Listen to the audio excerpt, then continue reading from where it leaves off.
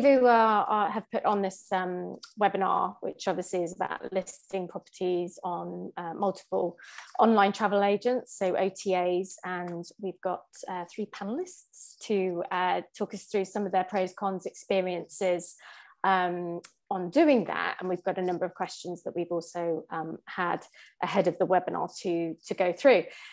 We should be finishing about 7:10 and want to kind of allow about 15 minutes open Q&As. So I will try and manage time, but also try not to cut across the conversation, because I think if we start getting into some of the detail, it'll be quite interesting. I think we lost Naomi. You take over, Charlotte. Yeah, I've been host before, but this is not, hence why I'm a panelist this time. Well, let's get started with introductions, because I don't know either of you. Charlotte, why don't you kick it off? Yeah, sure. Alrighty. Hello, my name is Charlotte. I am the owner of Boutique Rooms. We operate in Huntingdonshire / Cambridgeshire and Peterborough. I've been doing this for about 4 years, so I'm still a little bit of a spring chicken, and I only have 8 units, but hopefully I'll be able to add some wisdom to this panelist. How about you guys? I'll go next because I think Dave outlasts me by 1 year in terms of how long we've been doing this. I entered the vacation rental industry in 2006. I was traveling down to Central America, specifically the Republic of Panama. If anybody has ever visited Panama, there's a beautiful little historic district there that is a UNESCO World Heritage Site. However, it had been left to decay over decades. And when I first visited Casco Viejo, I was completely smitten with the potential of this neighborhood. I stayed in a vacation rental. It was the only nice place to stay in town. The only other option was a little $2 hostel. And I fell in love with this place. And it was the vacation rental that sort of facilitated that experience. Fast forward to about a year later, I ended up purchasing the vacation rental company from the previous owners, who were from Holland, and got to enjoy a good 6 years of being the only nice place to stay in town, which competition-wise makes for a lovely, lovely learning environment. Like Dave, this is way before the days of Airbnb.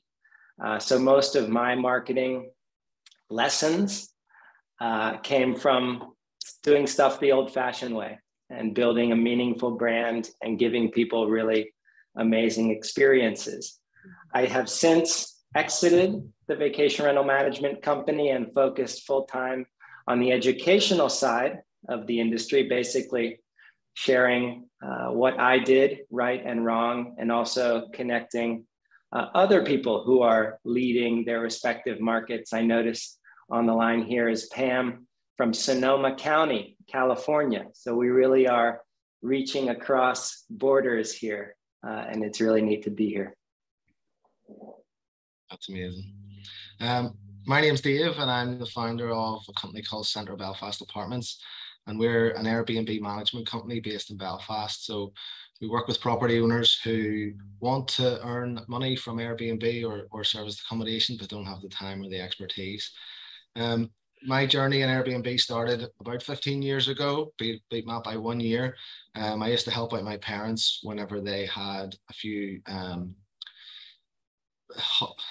think they called them self-catering apartments back then. And no one was really coming to Belfast, so we were really grateful for anyone who did. And I'm really passionate about the city. Don't know if anyone on the call's been, but it has a lot to offer, but it gets a bit of a bad rap due to our troubled history. So I loved sharing that passion with guests when they arrived, and seeing how delighted they were with the city on their first visit. And that's sort of stuck with me ever since. And now I do quite a lot of video content showcasing the city. And if anyone's on TikTok, you should check some of our stuff out as well. We've grown over the years to, well, we shrank during the pandemic, but we've grown sort of at a faster rate than ever before. And we're upwards of 60 properties at the minute. And hosted tens and tens of thousands of guests. And I've got a small team, 5, that sort of run the day-to-day of the business. It enables me to do fun things like do TikToks about finding the best Guinness in Belfast. I also do a bit of coaching about helping people who want to get started but don't know how and are a bit overwhelmed. And I've written a book called The Service Accommodation 5-Star Fundamentals, which sort of distills down everything that you need to run an Airbnb business into 5 easy to remember things. So that's me. I'm looking forward to chatting to everyone. So I'm just gonna go right into our topics because we could probably talk about these on our own for hours. We have 2 unique perspectives here. One is from 2 people who were in the business way before Airbnb ever existed. And one, Charlotte, who I'm guessing it's played a central role in your marketing from the beginning. So let's start with Dave. You remember back in the days before Airbnb certainly existed, maybe were you experimenting with other OTAs, and how has the role of the OTA changed fast forwarding to today? Well, back then, certainly in Belfast anyway, there were no OTAs. It was literally, we had a tourist board and you could list your property on that, and then people would phone you and say, do you have availability? So it was certainly not very efficient. And I remember when Airbnb came and we got our first properties on it, just the efficiency of bookings coming in, of being able to display your property to millions of people straight away, and where you knew there was a one-stop shop where most people were going to look. And you know, these OTAs, they do work extremely hard because they want to keep those guests on their platform. So they work hard to sell your property because they want their commission, and they don't want the guest to go and use a different one. But certainly as more and more have came on, it's got more and more of a headache, because it used to just be Airbnb, and in Belfast anyway, we were one of the early adopters to get onto booking.com. And even still now, the vast majority of people are on Airbnb in Belfast, but not booking.com. And I think it's because it's a bit more scary. There's no inquiries. They just come in. You don't see past reviews or anything. The bookings just land in and you have to take them. But certainly as more and more have come on, and each of them have their own little policies and things, the way they like to do things, it can be a bit more of a headache to try and get your head around everything and be on top of it all. But it goes back to what I said at the start. It's all about efficiency, because the bigger you grow, the more properties you have, the more guests you have. It needs to be an efficient system. So any OTA that can fit in our system and work well, we're on there. And I think that describes me too. Back in the day, we were a very small team, and we experimented with a couple of listing sites, Booking, Expedia. And these were people who were booking last minute stays for a neighborhood that is not for everybody. Like, this place is very unique. And these last minute stays, the guests would come in and it would not be what they were expecting. Our properties were certainly not what they were expecting. It was a terrible experience for both of us, because we were kind of cornered into this arrangement. We ended up kind of pulling the plug on most of those experiments. That actually ended up being kind of the nexus of my marketing philosophy, is that listing sites are great. You got to use whatever's available today, but at the same time, build your own race course. Charlotte, when you entered, was it Airbnb right off the bat, front and center? Pretty much, yeah. It was Airbnb for most, well, all of my properties now. But, you know, I wasn't scared. I immediately was on booking.com, Expedia, and their family brands as well. So I kind of just went a bit crazy, but I guess there's like some cons to just whacking your property everywhere as well. And do you use any kind of like testing process to ensure which you're going to keep and double down on, as opposed to which you pull from the portfolio? I think now I've got to the point where, you know, I think I really understand my guest, and I kind of know where they're coming from and what type of person they are, what kind of brand loyalty do they have to the likes of like Airbnb and booking.com and things like that. So I kind of, you know, I do look at it as an overall, and some I just risk to leave there just for the marketing, so to speak, in terms of it really being free because I'm not paying any commission. But obviously with the algorithms that gets pushed down. But eventually, if something really, really doesn't work, we just pull it, because there's really no point pushing to somebody who doesn't want your product. And does your strategy encompass the big ones in addition to niche and special interest, geographic? Yeah, I do. Particularly like a small company called Finest Retreats.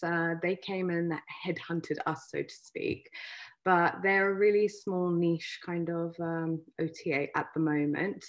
And I've really enjoyed working with them. I think because you have like your smaller niche kind of OTAs, they're more, I don't know, I feel like you can have a conversation with the account manager. They really give you more. You can really pull a lot of information from them. It's a more personable experience rather than the likes of Airbnb and Booking.com, where it's very impersonable.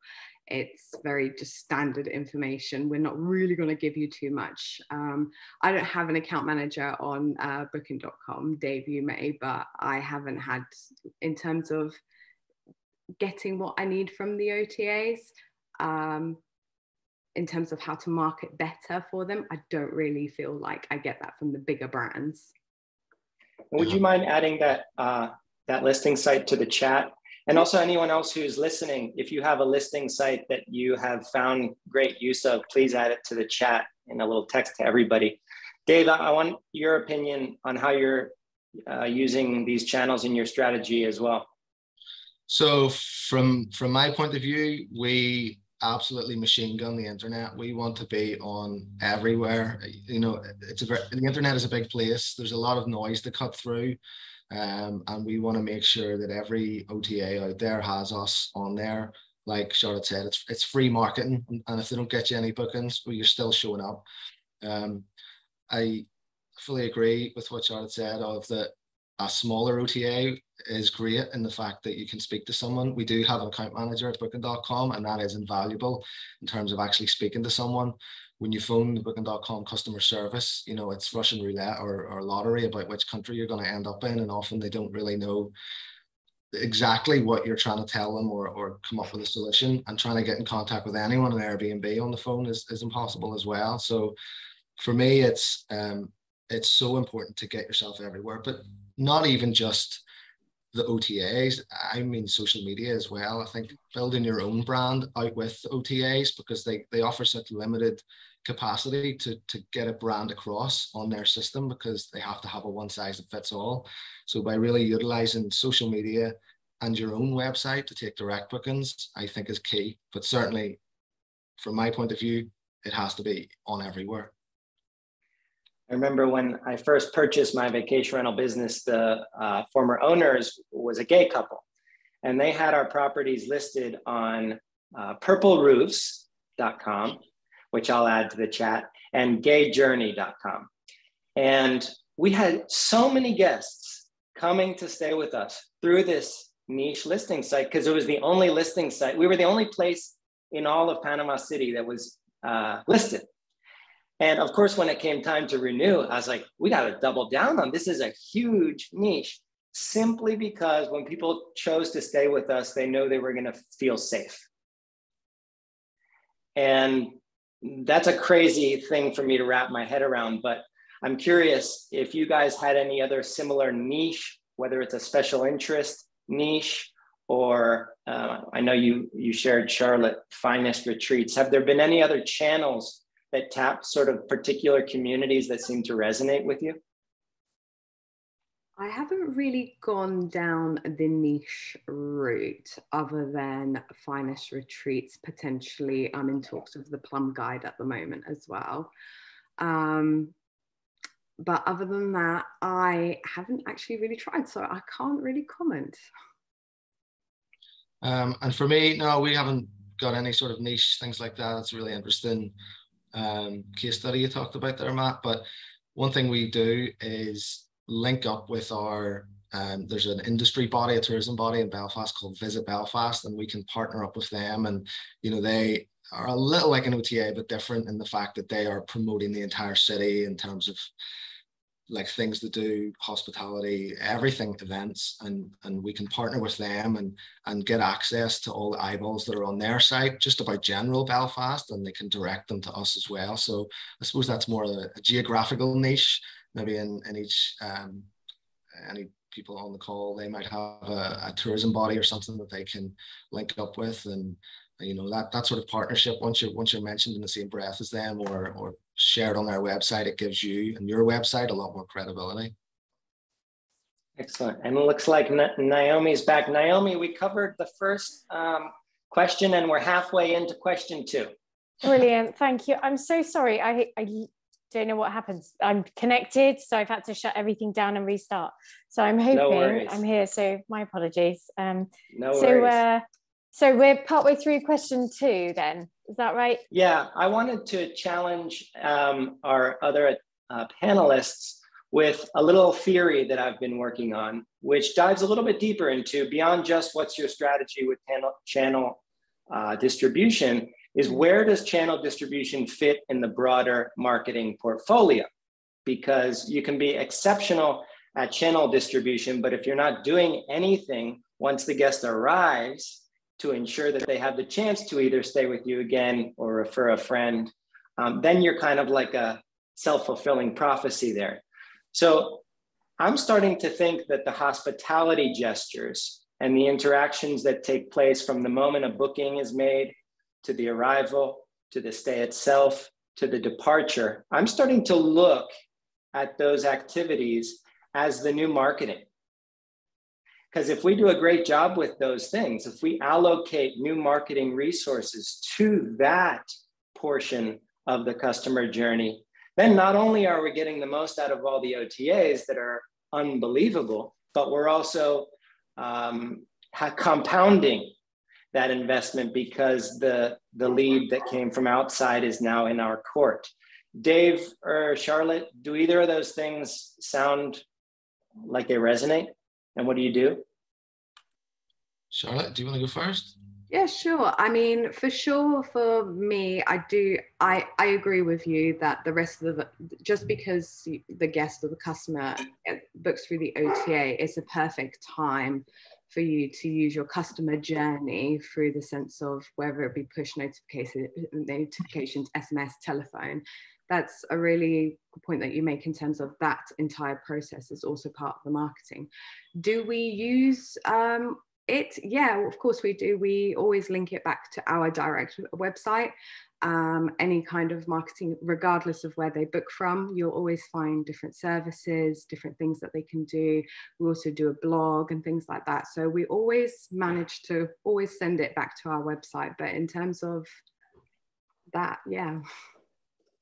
I agree. I think we all have a love-hate relationship with OTAs. We all love the bookings they bring in, but we all hate the 15 or 18% commission that we have to pay for them. And I think in some areas and for some properties where you rely heavily on business travel or contractors coming to work on building sites where there's a lot of repeat business, yeah, use the booking site once, and then there are guests now. They don't belong to Booking.com or Airbnb anymore. And if you can.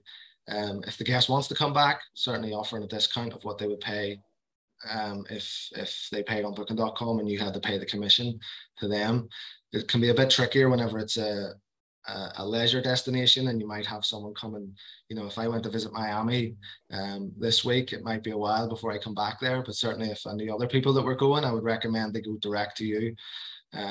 But that's the power of the OTAs. They churn those guests out. I don't know where they find them. They must spend millions on marketing, and we cannot compete with that as hosts. All we can do is to try and wrestle back control.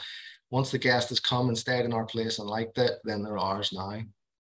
Yes. And can I just say, Dave, I love on your website, people hate on the fact that we call it an Airbnb, and I get that.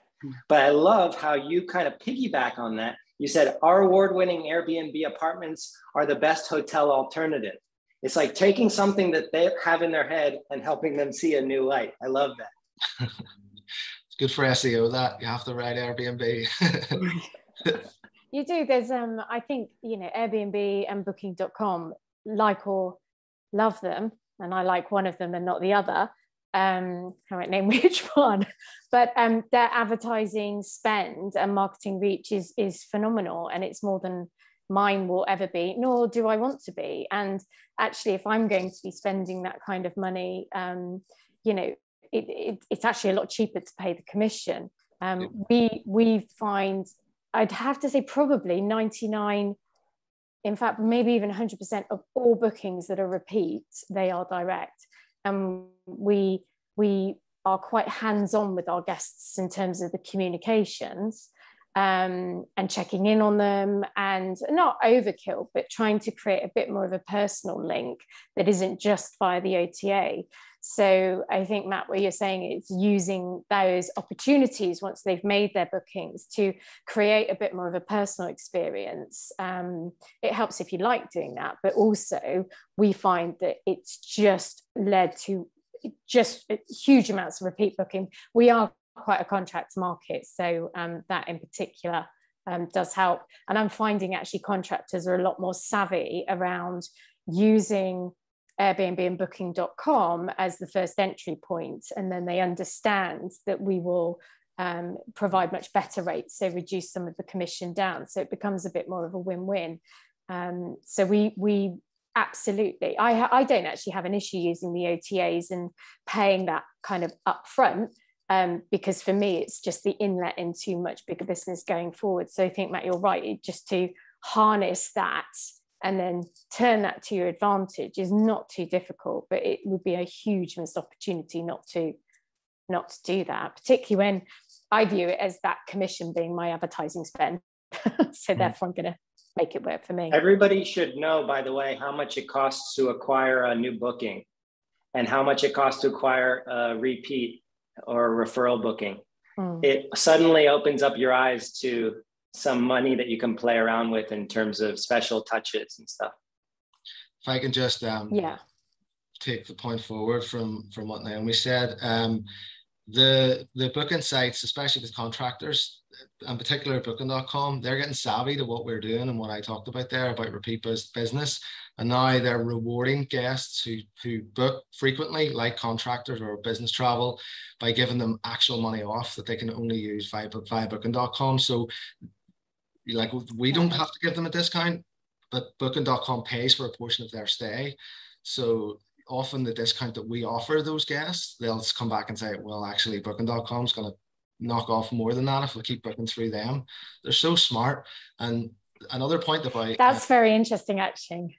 Yeah, another point about the marketing spend is they will actually compete and outbid you on your own name. If you try and run Google ads for your name in wherever it is, your property name, booking.com will pay more than you, so that booking.com's listing for your property will show up before your own website. So it's just it's a tough act. It is. And so there's little extras, like we miss revenue opportunities with early check-ins, late checkouts, and then offer those sort of complimentary. Where we know that we've got contractors staying for a longer periods, we offer them storage, to kind of, if you want to leave your stuff over the weekend when we've got bookings, that sort of stuff. So we tend to be much more flexible with our contractors than actually our leisure guests, because obviously they lead to much bigger bookings. And the moment you can build a relationship with either directly them, or the person making the booking, it does become a lot easier. But that's interesting, David. I didn't realize the OTAs are quite as savvy. And you can steal that tip, by the way. Choose your nearest competitor, run a paid ad campaign for their keyword name. You're competing with some of these bigger players, but that's a legit strategy that we can use. Yeah. I'm going to steal Dave's. So leading on, I suppose, from that then, in terms of that question, we've sort of started to talk about, but how can you get the most out of your preferred or your favorite OTAs?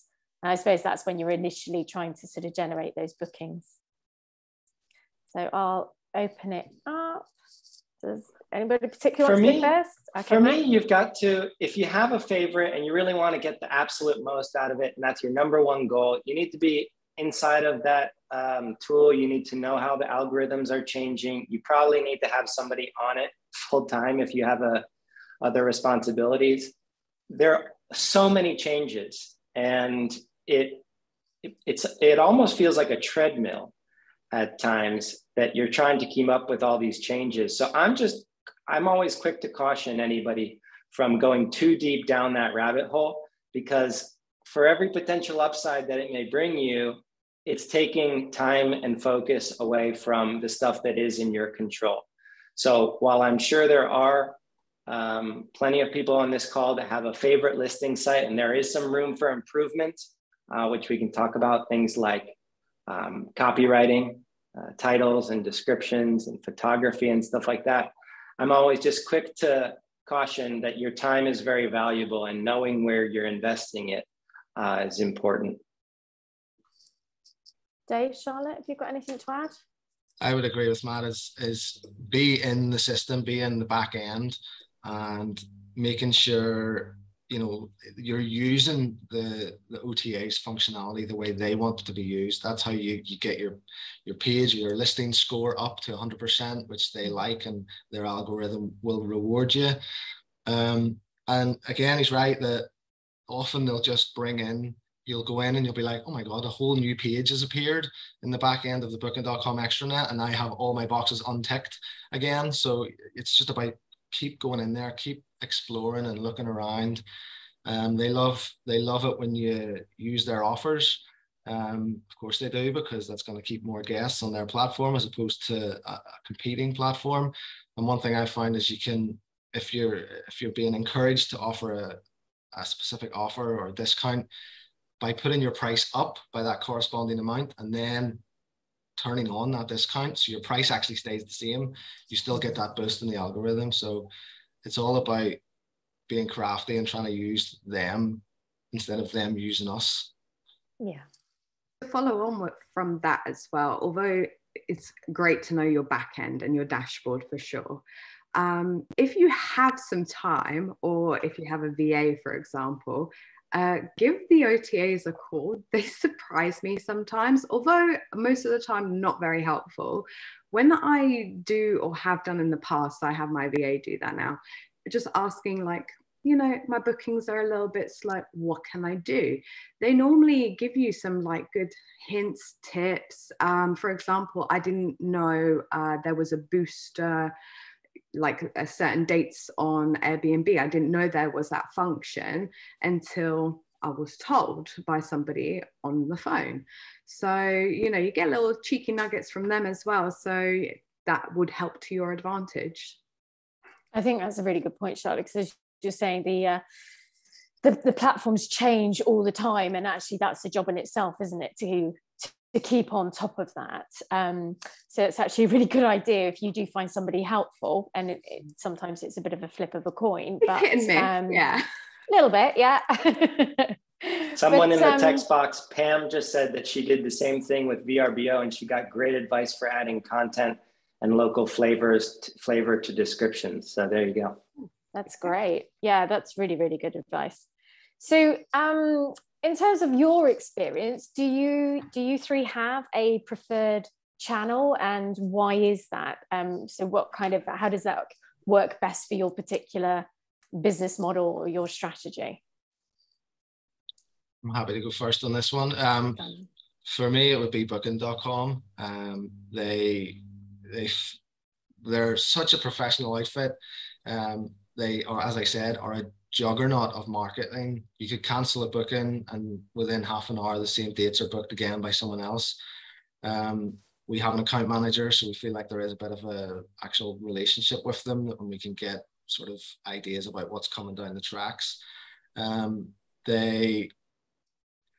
If you have your policies right, they will side with you, whereas I think some of the other ones tend to side with guests a bit more. And yeah, we would just get most of our bookings through there. So that's probably my preferred one. What sort of size are you, Dave? So we've got upwards of 60 properties, ranging from serviced rooms all the way up to 5-bed penthouse apartments. The functionality is very easy on that as well.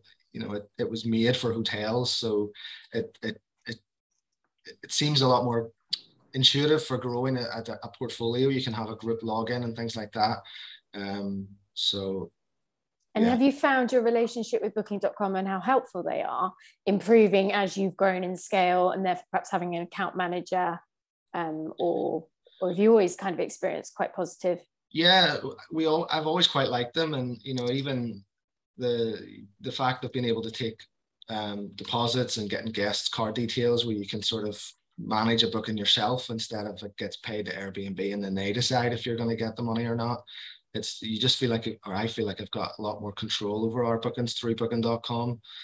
Obviously a lot older company as well. They've got a lot more experience. Airbnb are very disruptive in the way they came along, and I'm sure tried to do things differently. But yeah, for me, Booking.com just seems like the big boy leagues, you know, and even more so the fact that anyone who does any sort of short-term rental service accommodation will be on Airbnb, but a tiny fraction of those people go to Booking.com. So it's a less crowded marketplace and it's easier to stand out.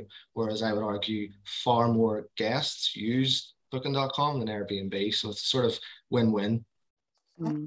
Okay. Charlotte?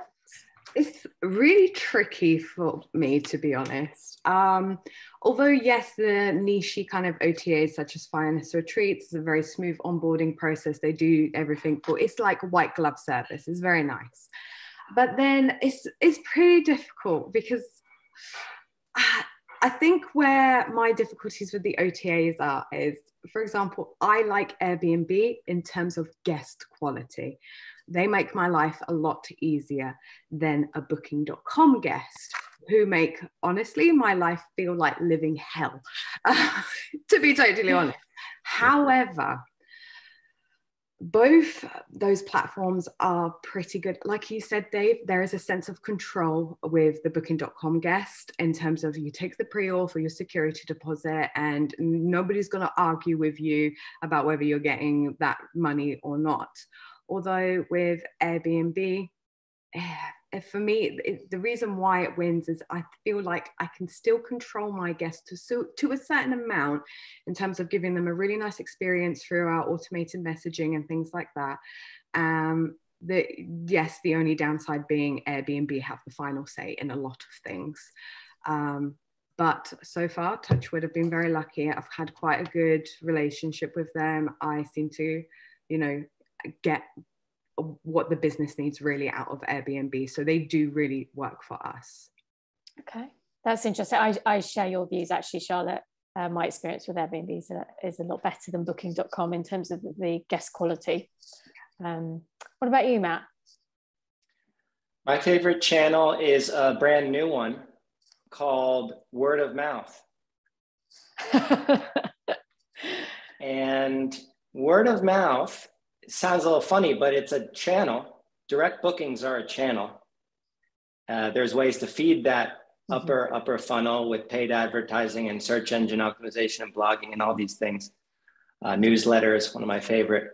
But direct bookings, and more specifically word of mouth, led us to the most organic, high quality, respectful, awesome people, awesome guests of like-minded referrals that we could have hoped for. I would prefer one word of mouth referral booking to 3 that came in completely unpredictably through an OTA any day.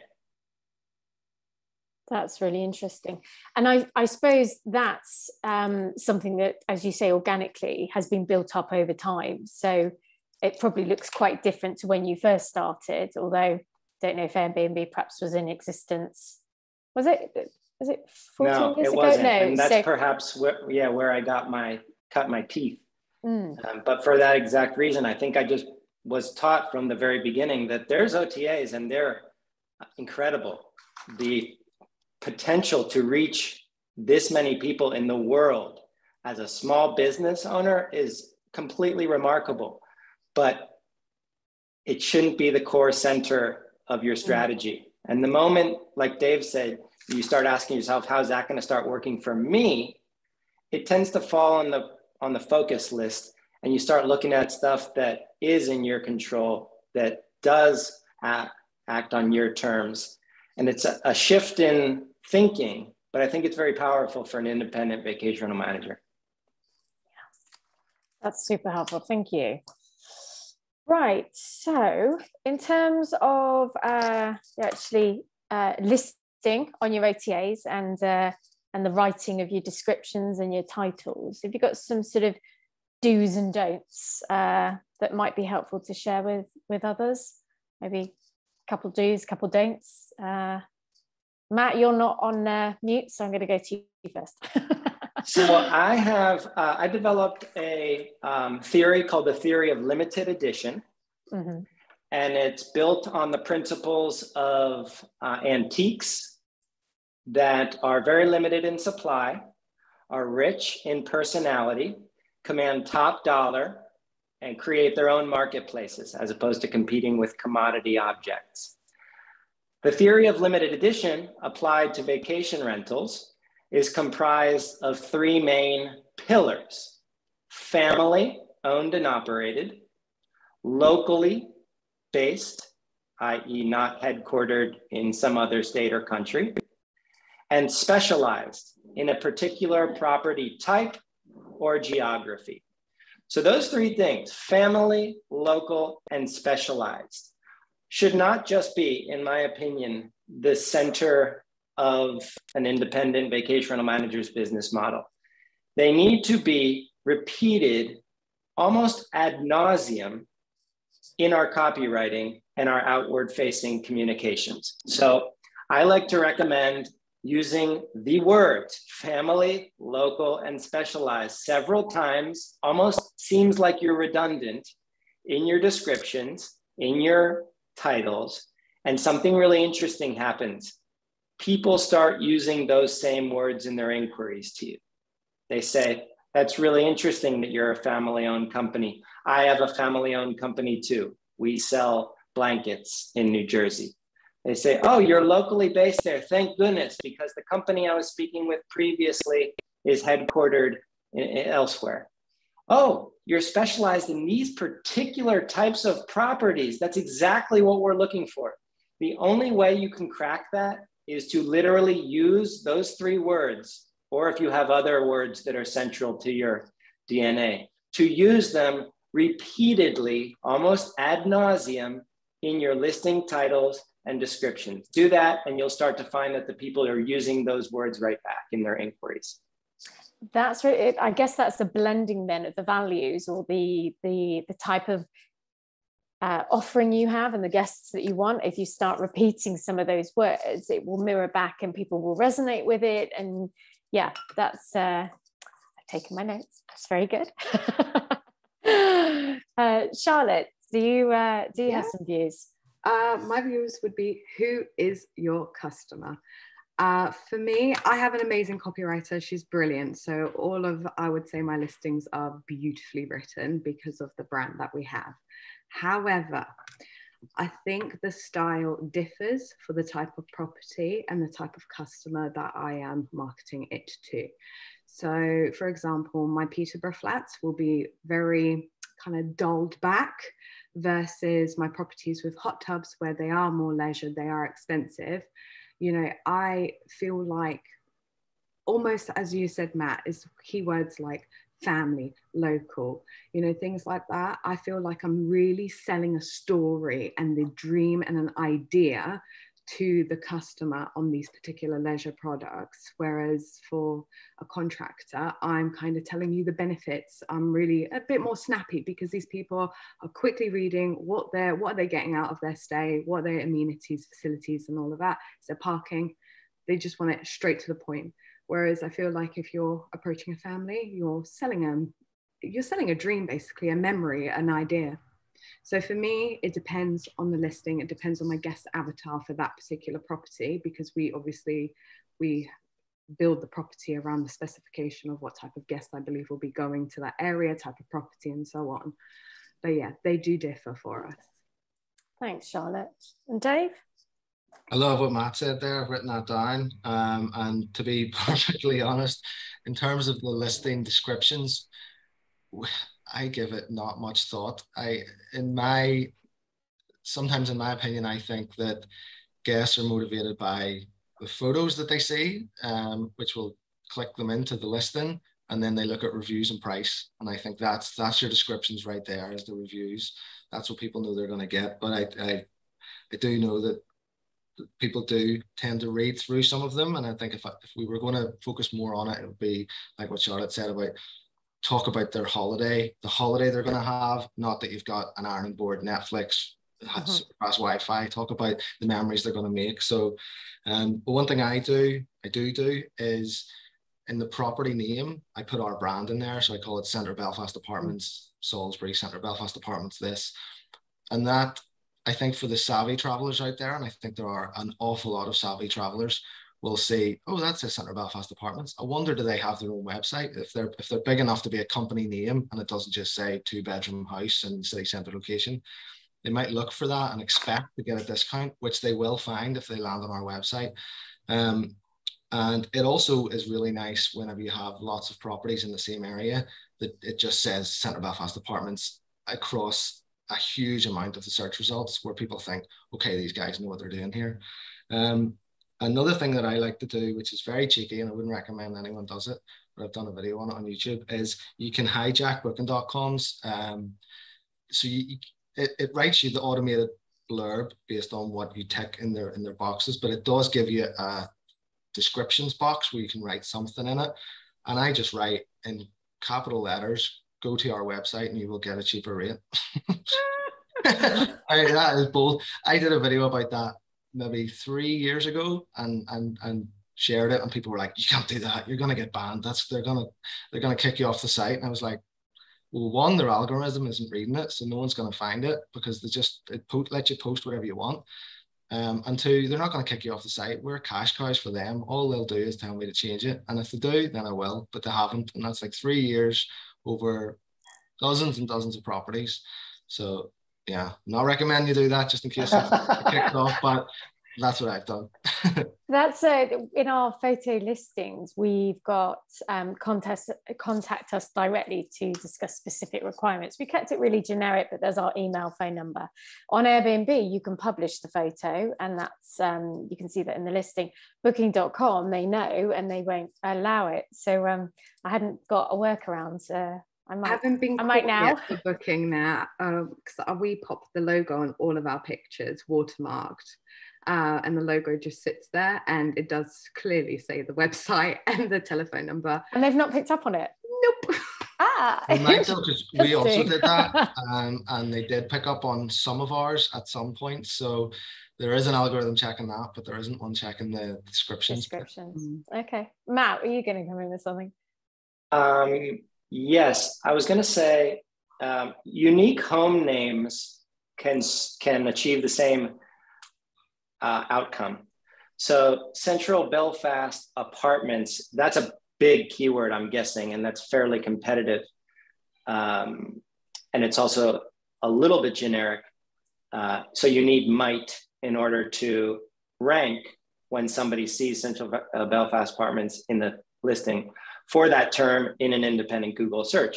But if you have a company name that's completely unique, or a property name that's completely unique, let's just say the Zeevou bungalow.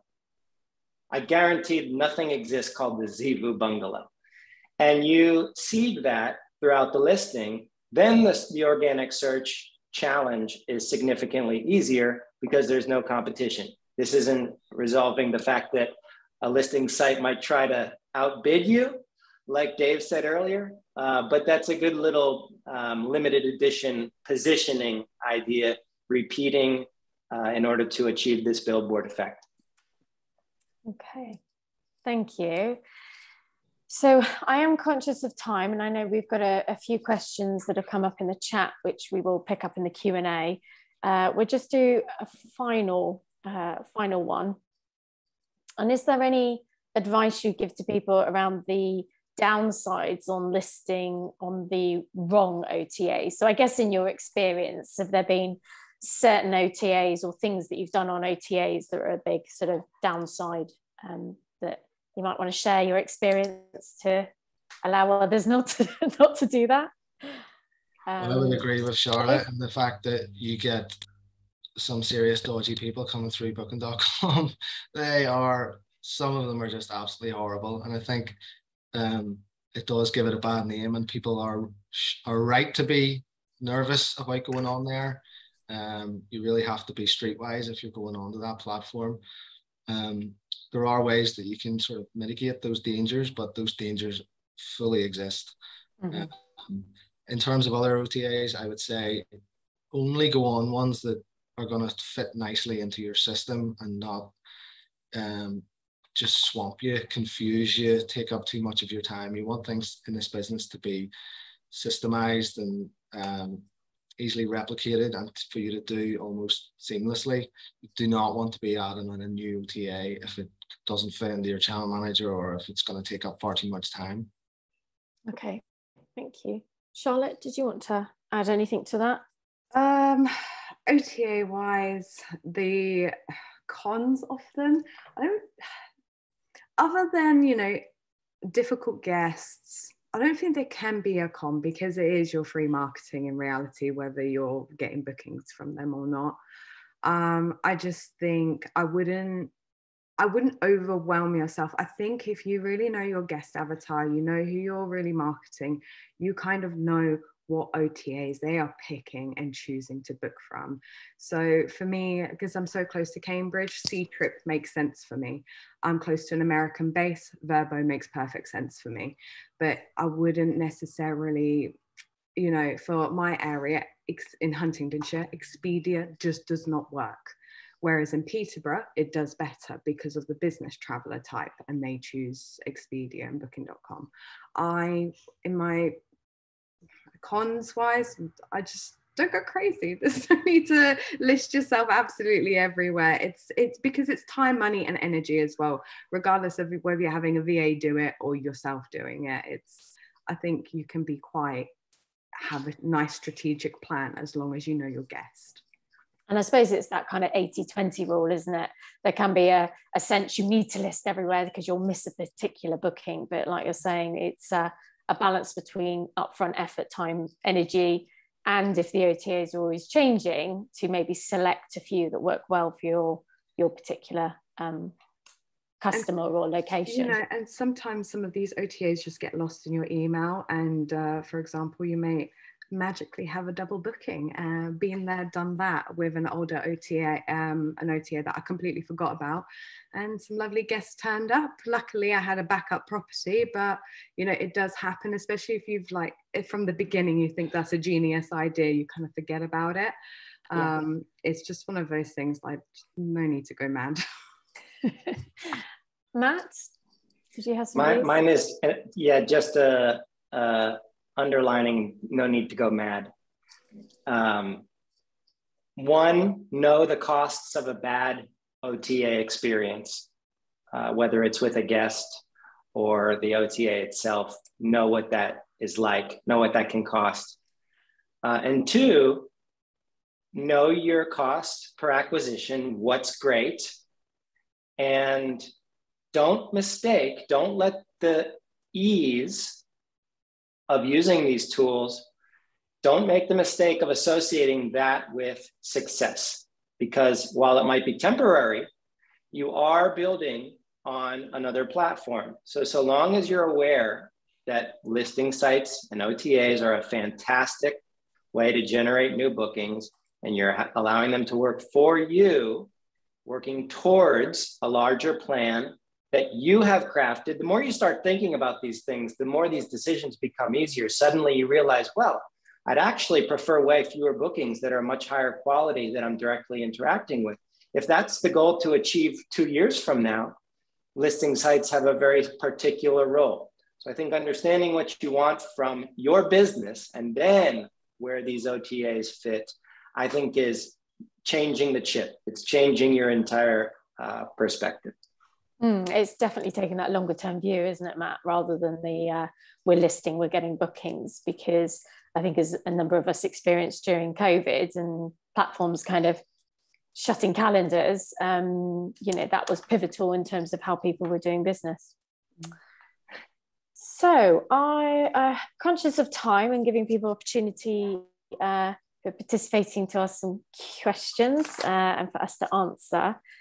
Just to let people know as well, this is being recorded, so it will be shared after. I'm not quite sure how, email, or you'll be notified, so there will be a recording for folks. So in terms of questions, if people feel comfortable to unmute, maybe put their video on so we can see you, have any burning questions, then please feel free to. There is one in the chat, which from Kieran, so we'll kick off with that one, give people time to unmute and visualize. So Kieran's asked, what's the best way to set policies within booking.com, i.e. for guest ID verification? I don't think that's a binary question. There's not one option, or at least in my experience, one option of this is how you set the policies. As booking.com is Dave's favorite, I think. Yeah. And over to Dave, yeah. Didn't realize there was going to be a test on the extra. So click policies and then click. So I think the question is, how do you actually say that we need verification? Is it, or is it, what is the best way that guests expect that, you know, you might want to take those? I interpreted, and Kieran, if you're still on, feel free to jump on in. I interpreted it more around what's the best way to set policies so that you can make sure that your guests are being verified and there's an additional verification. But that's something that's quite important to me. So I might be putting words into Kieran's mouth. Yeah, so obviously on Airbnb, you can set that up so that you can only allow bookings from guests with verified ID.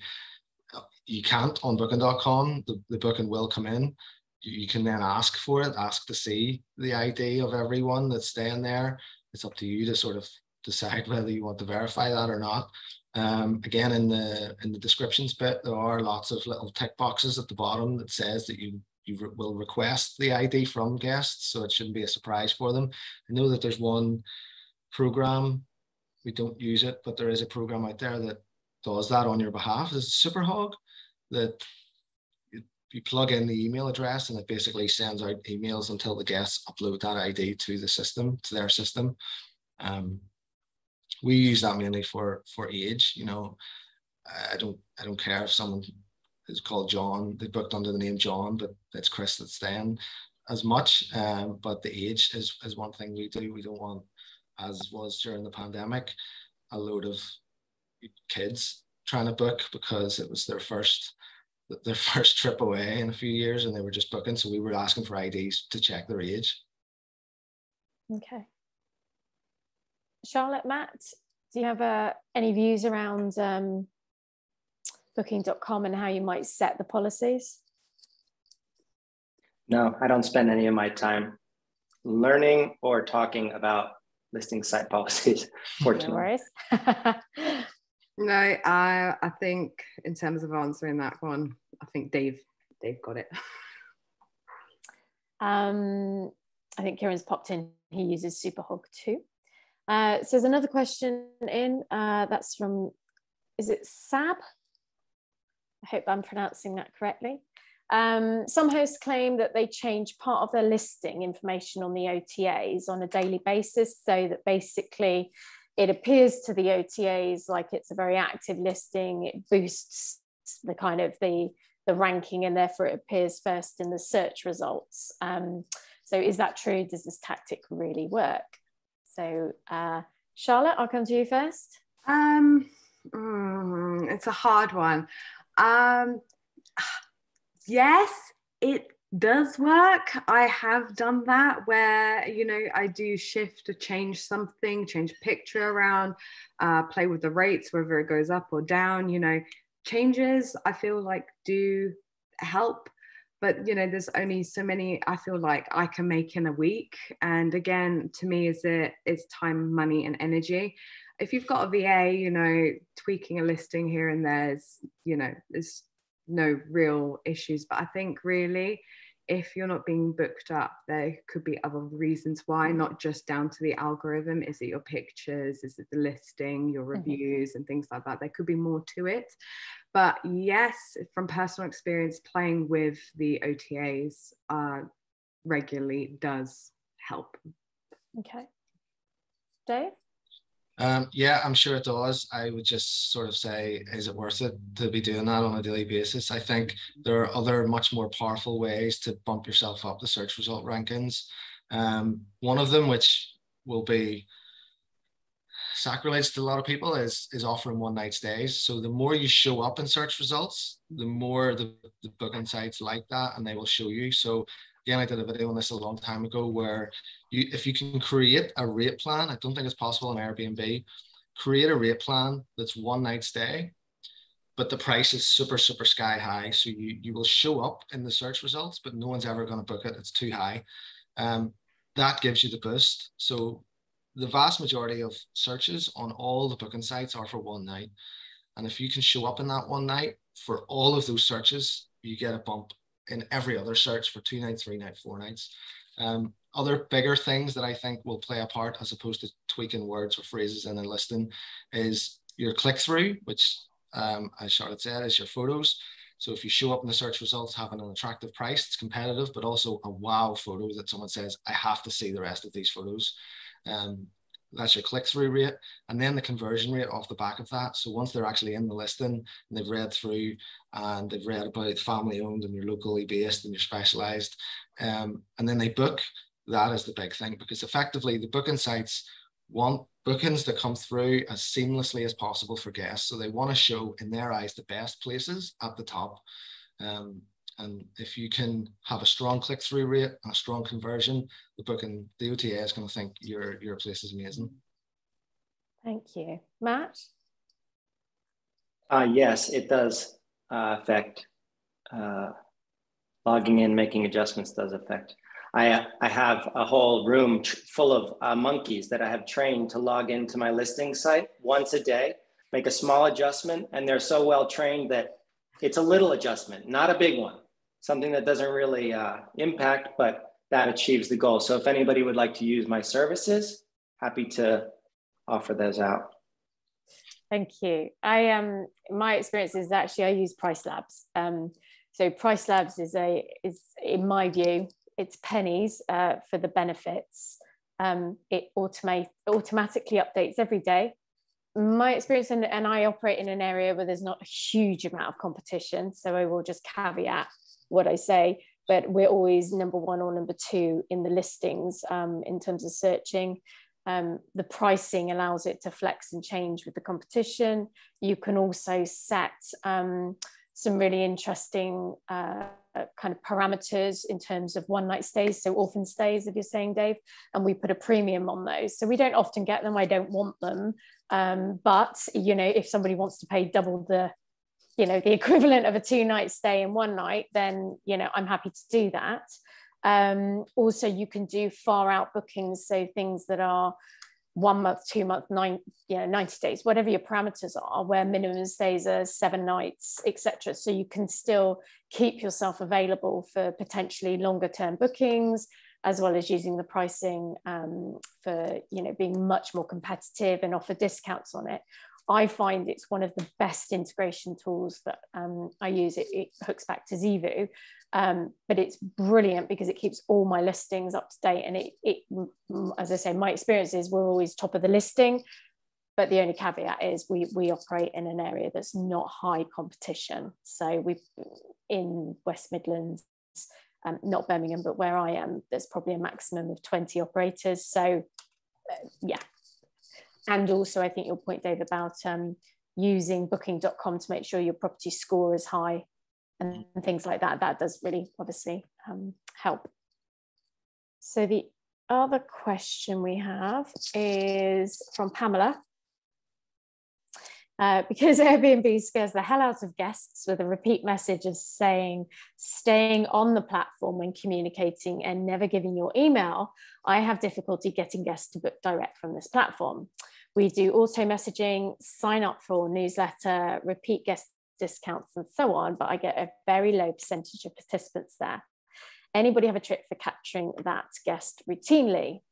And Pamela, I'm not sure if you're talking about the conversion of guests that are booking on Airbnb and then converting them into direct, or whether you're talking about repeat bookings and those being direct. I'm gonna, if you're on, Pamela, the first one. So these are people then that have booked on Airbnb and then you approach them to convert them into direct. I'll open it up. That's not something I do, but Charlotte, or Matt, sorry, hands up. Yeah, I'll give a shout out to a company called StayFi. It's email marketing built into your Wi-Fi, like any hotel. And all you need is the device. And suddenly you're asking guests to type in their email address to access your internet. Nobody has any issues doing that, despite what you may be concerned about. And you're also able to capture more than just the person who booked. You're capturing anybody who's using the Wi-Fi. That alone allows you to build an email marketing list that you can remarket to. I see that device as one of the singular best microcosms of an independent marketing portfolio. You're taking everything that's wonderful about the OTAs, wrapping it up into your own court, thanks to this tool, and then making sure you're doing a good job of following up. That's an amazing tool. If you're not using it, definitely look it up. So that's StayFi. Yeah. Yeah. Brilliant. Thank you. Dave, Charlotte? Yeah, this is a genius question, really, especially to do with the conversion from Airbnb. Okay, so a lot of people will say this is unethical to do, just because Airbnb has technically bought you a guest and now you're taking it away from them through, you know, ways that they don't want you to do it. So a lot of people do talk about this as being an unethical method. However, there are ways that you can do it. So Matt actually mentioned one of them is talking about the property name, having a killer name, because guests are getting a bit savvy. Having a killer name with your brand next to it, if they dump it into Google, just copy paste, dump that into Google, you know, you hope that they're doing that. You could also use your imagery. I know a few hosts that just go crazy out there and they've got a picture of a TV, a laptop, or like a coffee setup station, and then clearly their branding, and then with the written bit underneath saying, you know, book direct. Another thing that you can do is utilize your listing and say, again, it's dependent on how, because there could be a chance, it's a risk that Airbnb do pick this up, or booking.com. I don't think with booking.com you can actually play with the listing. I think it's already set for you. But with Airbnb, you could say like receive, it depends if you're giving a discount or whatever it is, receive a hamper when you book direct with us. So you could push the customer that way. I don't really want to recommend that in terms of, you know, you should do it. It's because it's, you know, Airbnb may pick up on it. You may get away with it for a while. You can do it. Another way you could do it is within the messaging, but you have to be ever so careful. You could use things like, if you wish to receive discounts, go find us on our socials. Or another term that I've seen being used is use your favorite search engine to find us, because these things don't pick up because you're not using terms like Google and stuff like that. It's a risk that you play with, because if Airbnb really don't like it, you know, they can close your accounts. But sometimes it's almost better to ask for forgiveness than permission. Dave, you got any? Absolutely, Charlotte. Right on. And I think that's what Pamela meant as well. Once they've booked, how do you get them off and get them into our direct booking? It is super easy to do on booking.com. You can literally just send them an email saying, here, do you want a discount? Just cancel this booking. You obviously do get penalized in that, and your cancellation rate plays into your search results, which we talked about earlier. But you have to weigh up whether it's worth it. With Airbnb, it's super hard, because even if the guest cancels, they don't always necessarily get all their money back, even if you have it as a full cancellation. So it can be really difficult on that platform. I've actually tried doing that on TripAdvisor before, sending little messages like Charlotte said, and their algorithm is even stricter than Airbnb's, and we got punished. We got caught and punished. Like Airbnb will just sort of tell you, don't do that again, but TripAdvisor caught us. And yeah, we got in trouble for that. I think our listing got deactivated for a little while. So you're playing with fire. I would say pick and choose who you do it with. If it's an absolutely incredible booking, you know, thousands of pounds, I would say save it for that. Whereas if it's a 2-night, 200, 300 pound booking and you've got loads of those, maybe if you're going to be doing it on an industrial scale, you might be running a fine line. And I suppose also on the smaller bookings, to make it worth their time cancelling, and actually Airbnb are very good in terms of the deposits that or the insurance that they have in case you've got kind of damage if you're not taking your own deposit. On the smaller bookings, you've got to make it worth the guest's while to cancel, and then you're going to be offering some sort of discount, which actually means the commission is hugely reduced in real terms, in terms of what you're saving. So yeah, you're right. In terms of the bigger bookings, it's probably worth saving your efforts for that one. Yeah, and it can be scary for guests. You know, these fake scam listings exist, and that is how they get scammed. Is they'll book and people say, "Oh, come book with us direct and give us your money direct to us," and people lose money on that. So it's understandable why some guests think, "I'll just stay in the safety net of Airbnb or Booking." Yeah, I think that is all our questions, and we're pretty much smack on time. Just checking no more's going to come through. That I've learned loads, so hopefully others have too. I've taken lots and lots of notes. I found that super interesting. And I've just made a few notes in terms of sort of some, I guess, key take homes, but Dave, Matt, Charlotte, if you want to add in, feel free. But some of the stuff, just for the benefit of those participating, was around OTAs and which ones you're choosing. There are, tens, if not hundreds of OTAs you can list on. So look for one that works for your business, that suits your location, that suits your customer, rather than trying to list on all of them, because they change so frequently. You want to be maximizing the opportunities on those OTAs. And the other thing is actually try and create a relationship with the OTAs and call for advice or tips on how you can perhaps maximize your bookings, your listings, as Charlotte mentioned. I think OTAs are very much a personal preference. I'm not a fan of Booking. Dave, you are. I'm a fan of Airbnb. That's because I like the particular guests. I think probably on Booking.com, you're saying you've got more control. And Matt, your word of mouth kind of prevails. So I think really some of the OTAs is about exploring them, using them, and then it's down to personal preference, because they do all operate differently. They all have very different functionalities, and depending on what's really important to you, it might be the quality of guest or the guest verification process, the fact that Airbnb have got insurance, or it might be on Booking.com that actually they have got a bigger marketing reach, and if you, Dave, like you were saying, if bookings get cancelled, they get rebooked fairly quickly. So they have a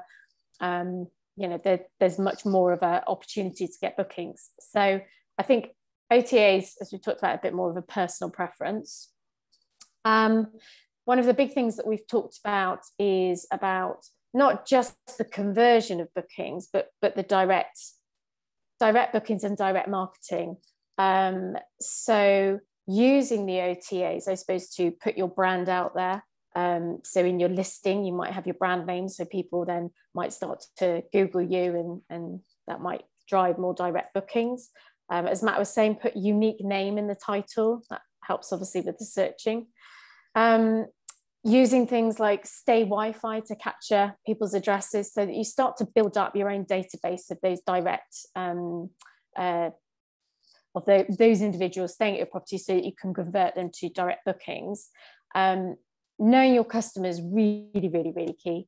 And as Matt talked about, using words repeatedly so that you start to resonate with the particular ideal clients that you want, or the ideal guests that you want to come and stay with you.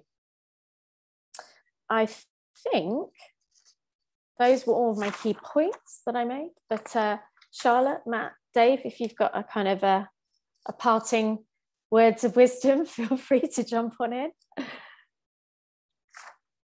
I think for me, I would say like I would echo what you said, Naomi. The OTAs are amazing. They're here to stay. They're not going to go away. But like Matt said, we need to be thinking about ourselves and not get too comfortable on there. This is our business. It's not theirs. These are our guests, even though they come through there. So we need to try and build some sort of a brand that in a tiny little way can rival the big OTAs, so that guests can trust us and book with us direct. Thank you. Charlotte, you're unmuted. 100%, just backing what Dave said. I have nothing else to add, but thank you so much for hosting, Naomi. And it was lovely to meet you, gents. And thank you, everybody, for joining. Thank you, Charlotte. Matt? Me too. Yep, same from me. My big takeaway is sometimes you should follow Dave, sometimes you should not.